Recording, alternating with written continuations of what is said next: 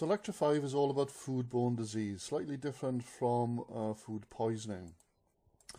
So the aim of this unit is to provide an understanding of the causes of foodborne diseases and to outline the characteristics of common foodborne disease causing organisms.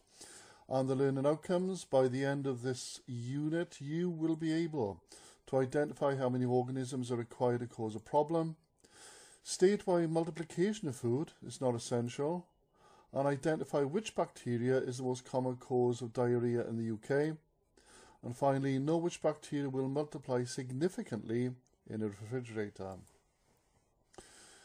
So foodborne diseases enter our system via the fecal-oral route. This is really where feces come into contact with our mouth from outside sources. So it could be, like you see on the graphic, where sewage has gone directly into water supply, which it does throughout the UK on a regular basis, especially when there's stormy weather or floods. The raw sewage goes into rivers, into estuaries and the sea.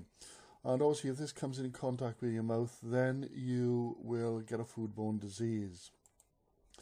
Examples include Campylobacter enteritis. Enteritis means inflammation of the gastrointestinal tract. But Campylobacter is the biggest cause of diarrhea in the UK. We get a lot of that on chickens, raw chickens. Even on the outside packaging, it's not just on the inside of the chicken, in the cavity on the skin, but also on the outside of the packaging. So you've got to be careful when you're buying chickens. Use specific bags to put those wrapped chickens into. Don't mix it with other things like fruit, for example, where it could contaminate the skin. You eat the skin and you could have food poisoning, or rather a foodborne disease. Escherichia coli 0157. This is a common serotype of E. coli in cow's manure, which it has been since the early 80s when it was discovered. A norovirus, the winter vomiting bug. Listeria, typhoid and paratyphoid. Hepatitis A, bacillary dysentery, brucellosis, tuberculosis, and parasites. So let's have a look at Campylobacter enteritis. The incubation period is 1 to 11 days, usually 2 to 5 days. So you can see for a start how different this is from food poisoning, because the incubation period tends to be longer. Duration of the illness, usually 1 to 7 days, so that's quite similar to food poisoning. Symptoms, colicky, abdominal pain, diarrhea, often bloodstain.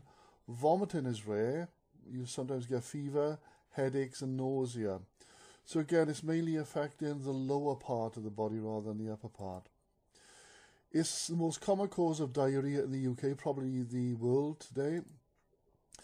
Campylobacter jejuni accounts for 90%, and Campylobacter coli accounts for 10%.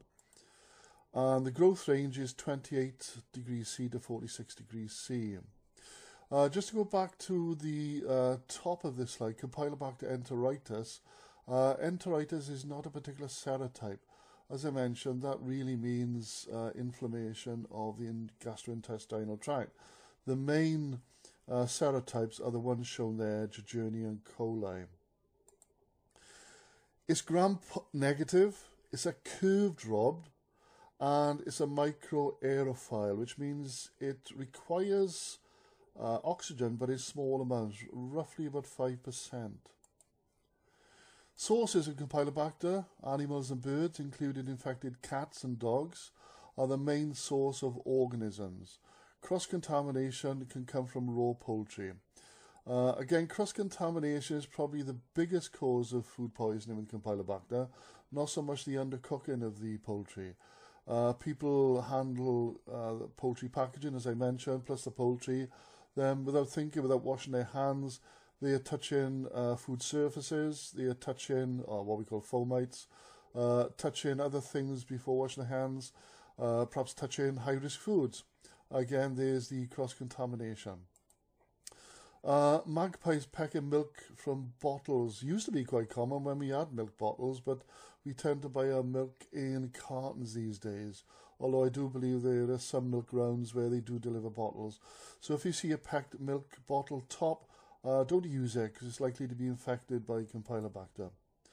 Raw milk, untreated natural water. So any waters from streams, rivers, brooks, etc. Always make sure you don't drink it as is. Even if it looks quite clean, it is likely to be infected with Campylobacter and other microorganisms and parasites. Common food vehicles: raw, undercooked poultry and meat, raw milk, and contaminated water. Control factors: better hygiene in slaughterhouses, heat treatment of milk, thorough cooking, better hygiene awareness of consumers.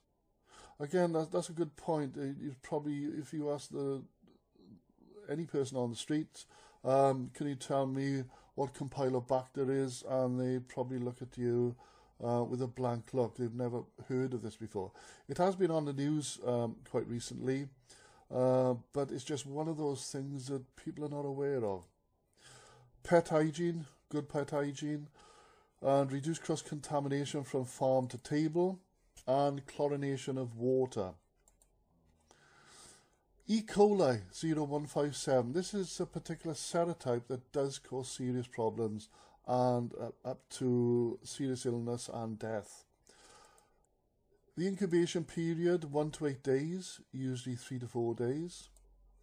Symptoms include, well, it varies from watery diarrhea, nausea, abdominal pain, to bright red bloody diarrhea and severe abdominal cramps. Causes serious illness in old and young. Often fatal, serious cases shorten life expectancy due to organ damage. Up to 30% of the people that come down with E. coli 0157, it causes HUS, which is hemolytic uremic syndrome. And this is all to do with the kidneys. It actually breaks down the kidneys. It's a major cause of acute renal failure in children.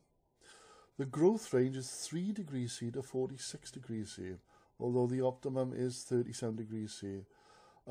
Studies have shown that it will grow quite happily at 4 degrees C in a fridge.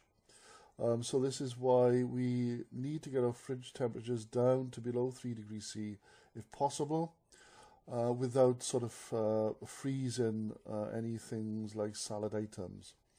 Now, E. coli, the main E. coli bug is present in the human intestines, in the colon or the bowel.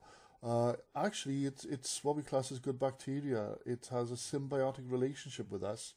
It actually produces vitamin K from the food waste that goes into the colon from the small intestine.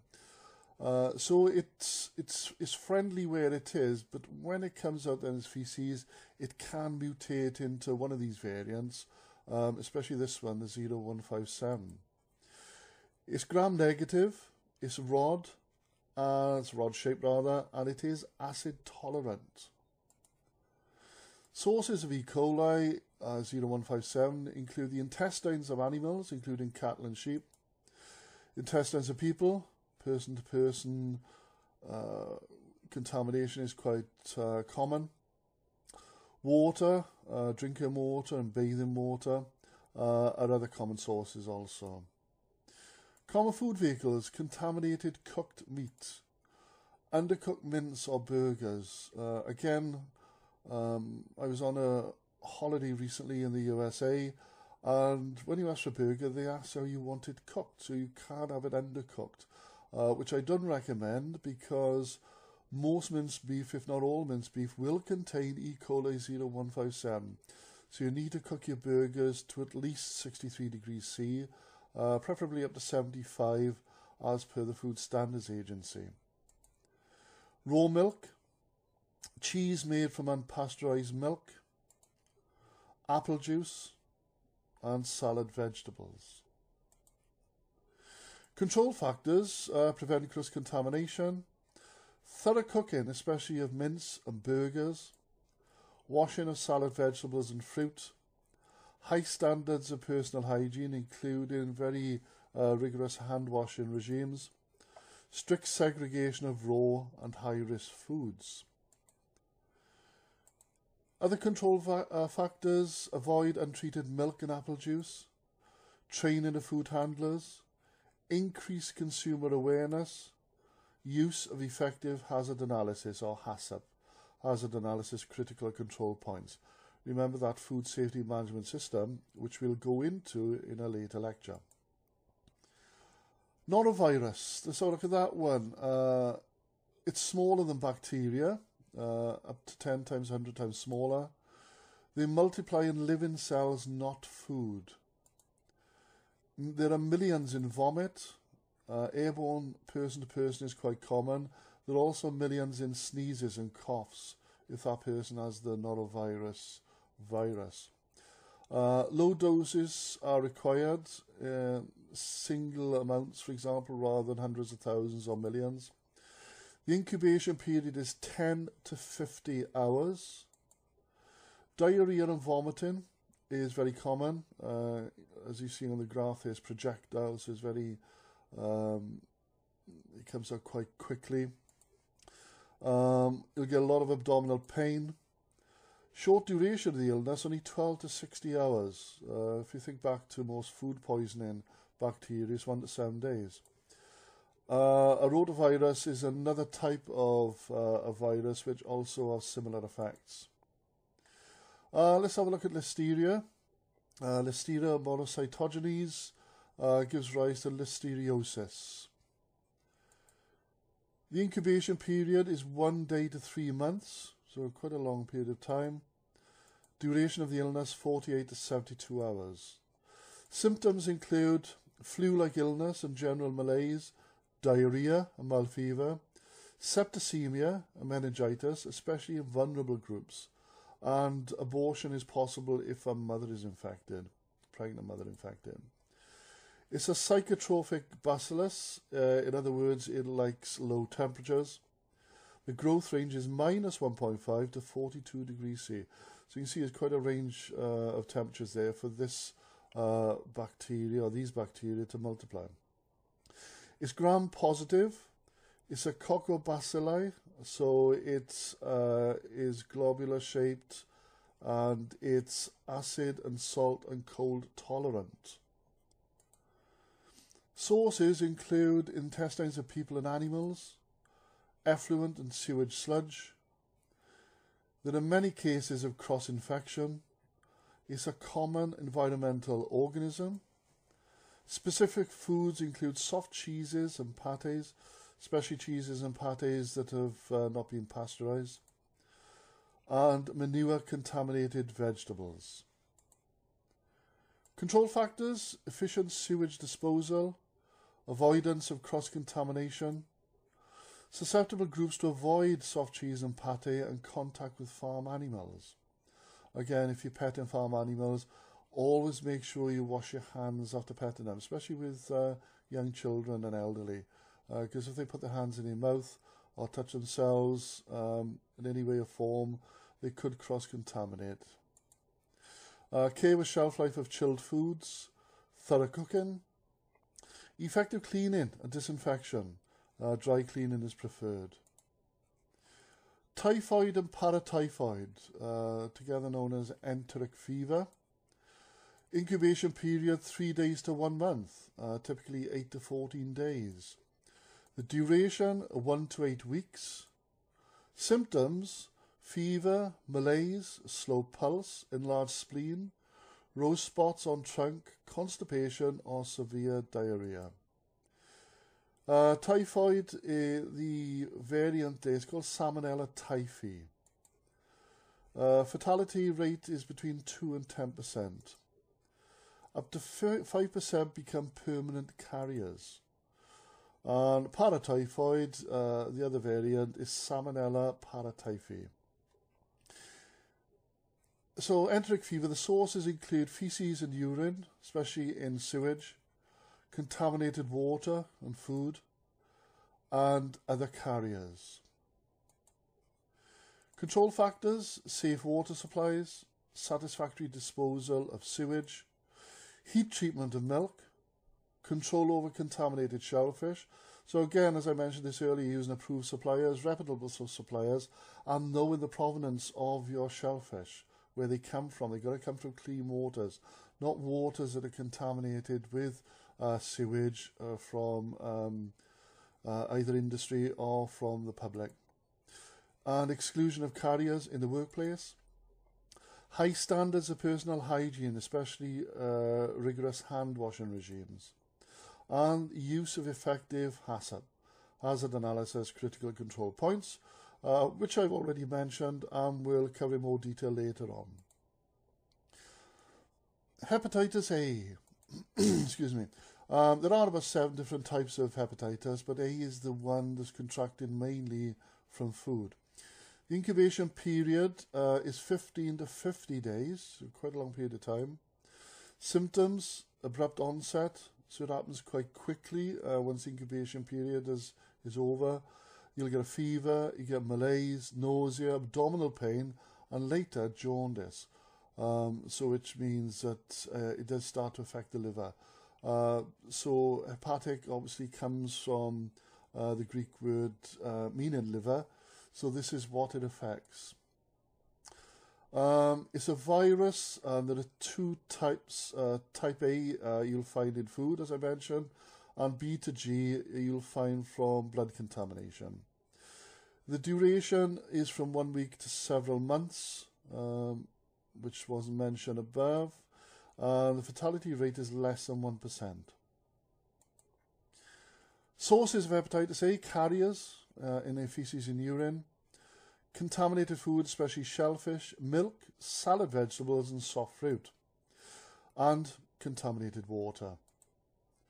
Control factors, we need to have safe water supplies, satisfactory disposal of sewage, heat treatment of milk, exclusion of carriers, high standards of personal hygiene, especially hand washing, avoid suspect shellfish, use approved suppliers, reputable suppliers, careful washing of salad vegetables and soft fruit.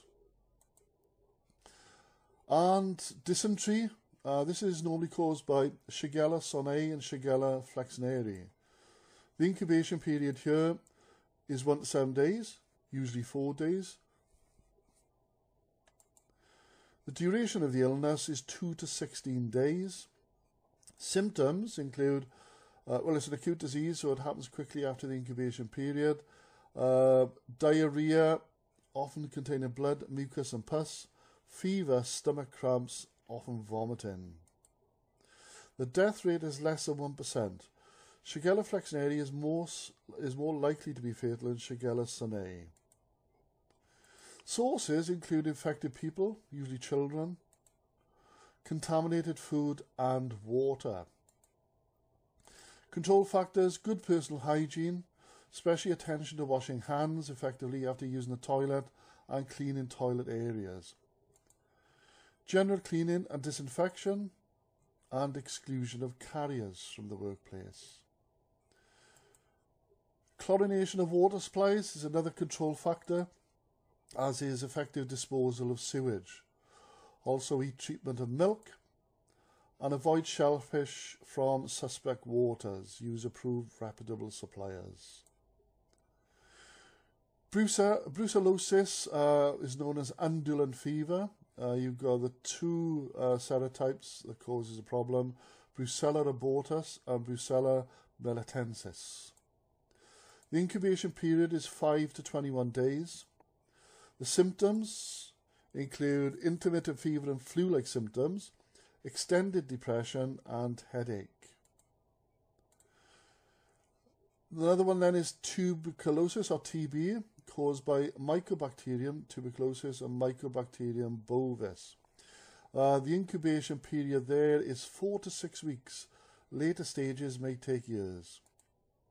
Symptoms, it affects the lungs, bones, lymph nodes, kidneys, intestines and skin.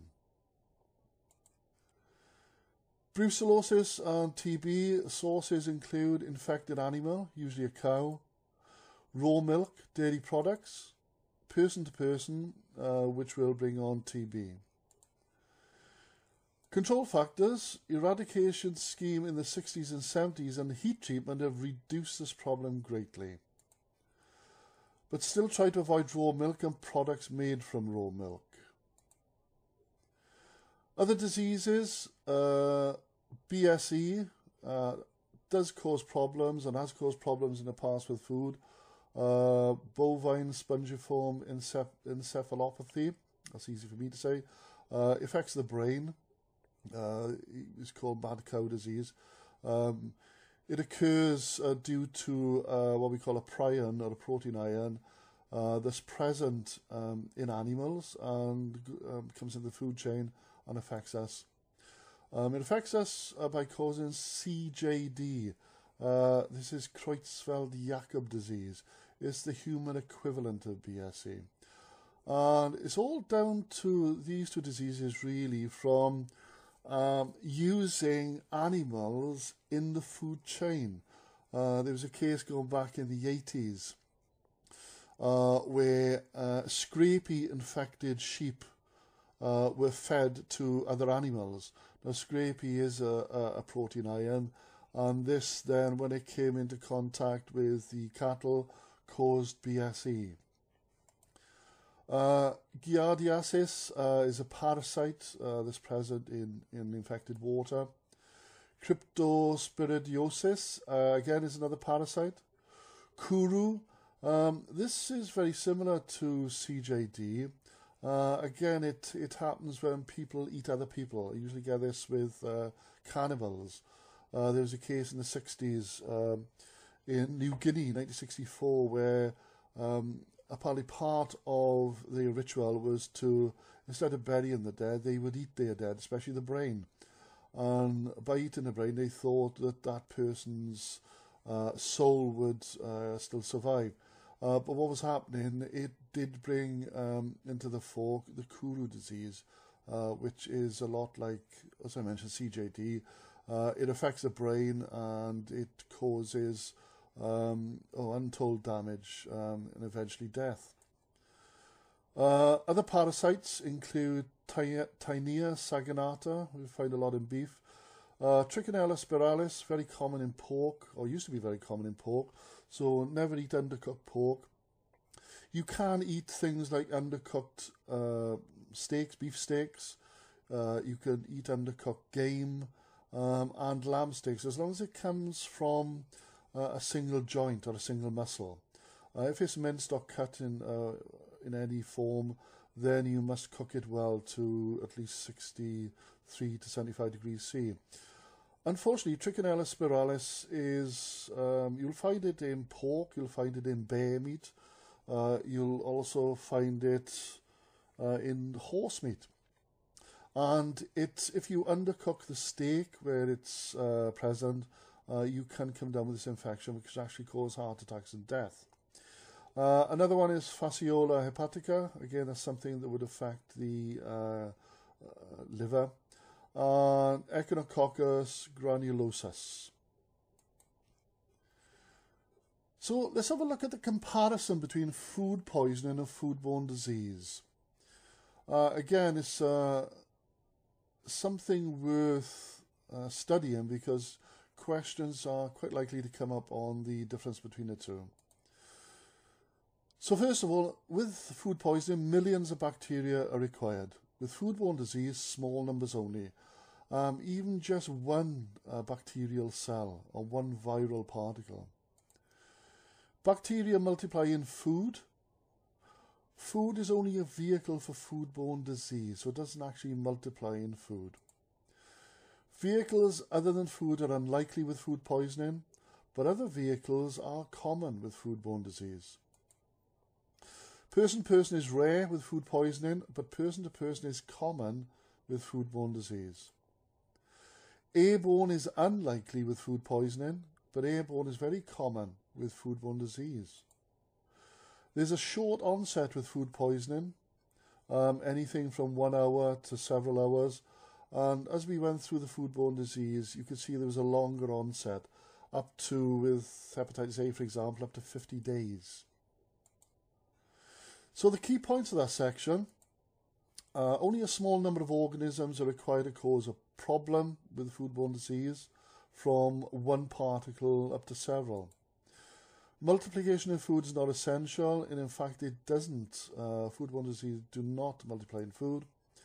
Airborne and person-to-person spread is common, especially if you think of norovirus, as somebody coughs or sneezes.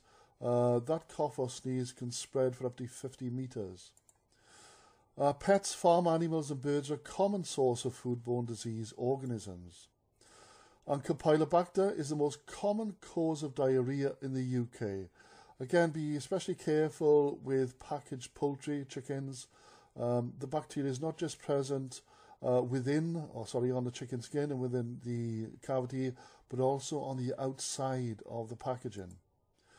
Listeria can multiply significantly in a refrigerator because it grows from -1.5 degrees C. And the Pennington Report recommendations, that's something that we didn't cover, but the Pennington Report came into being several years ago when food poisoning occurred in Wishaw in Scotland, where 22 people died, mainly elderly people, from E. coli 0157. It was all due to infection or cross-contamination between raw meat and cooked meat. And the Pennington, he put together recommendations to prevent any further outbreaks. You're not likely to get a question on that, but the recommendations were to have licensed butchers, for example, to have better standards of food hygiene, to implement HACCP when necessary. For further information on the Pennington Report, check out the notes that come with this course, and it'll give further details of what the recommendations were at that time.